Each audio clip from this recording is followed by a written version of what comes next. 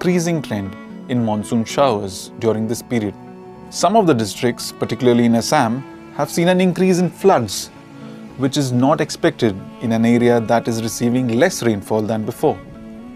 This brings us to our second point.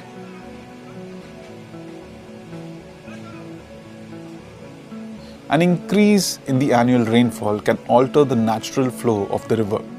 This trend is clearly visible in the change that has come about in at least two major tributaries of the Brahmaputra. Due to an increase in the intensity of rain, these tributaries have drastically altered their course in recent years, uprooting several villages along the way.